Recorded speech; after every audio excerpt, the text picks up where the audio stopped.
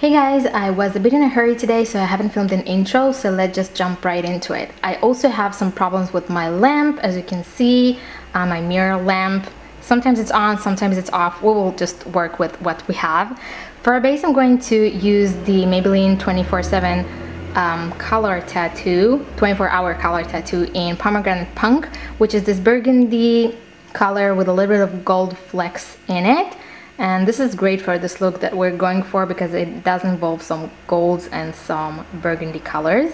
Then I'm going to take the Garnet shade from my Lorac Pro palette, and on a fluffy brush I'm going to apply that to the inner and outer corner of the lid, and then I'm going to just blend them together. You can go ahead and apply it all over the lid, but I'm just going to focus on the crease and on the inner and outer corner because I am going to apply some glitter in the center afterwards anyway. So I'm just sweeping it outwards in the outer corner, and because it is a fluffy brush, it's easier to create a softer line on the outer edges. Then I'm going to take a little bit more of a precise brush and apply the same garnet color under the lower lash line.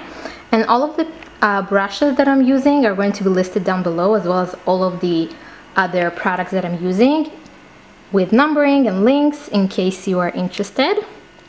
Then I'm going to apply the BA Star Body Shimmer Base, which is basically a glitter glue, with the applicator, and I'm going to dab that to the center of my lid in tapping motions until it gets a little bit tacky, and then I'm going to apply the glitter on top of it with my finger. And the glitter that I'm going to be using is the Galactic Shimmer, I don't remember what's it called, I think it's called the Sparklers and Champagne or something like this. I'm going to list everything below.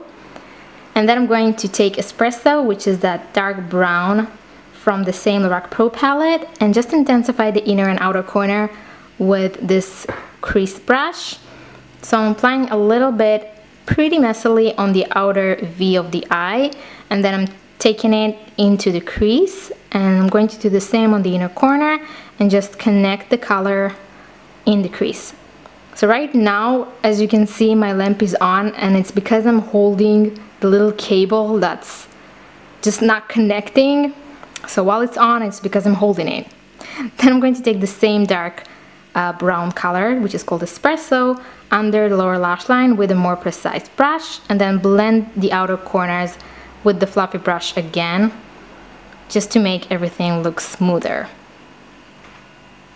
Then I'm going to take cream, and on a flat brush I'm going to apply that under my eyebrow to highlight, and this is a matte shade.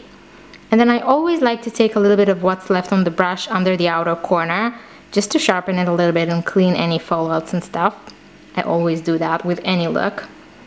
Then I'm going to take Nude, which is more of a shimmery, not shimmery, but more, it has a little bit more of a sheen to it, a little more of a pearly shade, and I'm going to apply that with a small flat brush to the inner corner of the eye.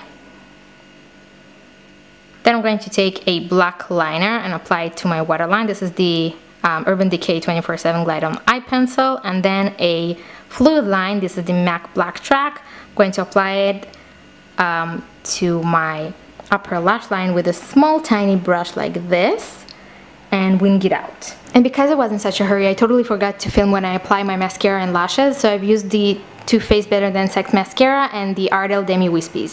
And the reason my eyes are irritated is because I just sneezed and then I kind of poked my eye with the pencil, and yeah, my eye is going to be red for the rest of the video, so just ignore that.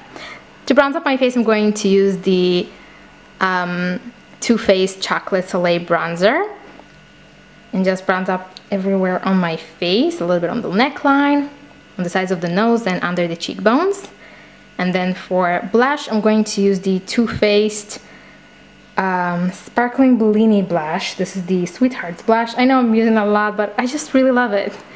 And I'm going to apply that to my cheeks. If you guys know any blush, let me know in the comments below what are your favorite blushes, because I own not too much of them, but when I fall in love with a blush, I fall in love with a blush, and I can't stop using this, so I really want to try some new blushes. I really love those neutral peachy tones, so if you have anything that you love, please let me know in the comments below. I would love to try it.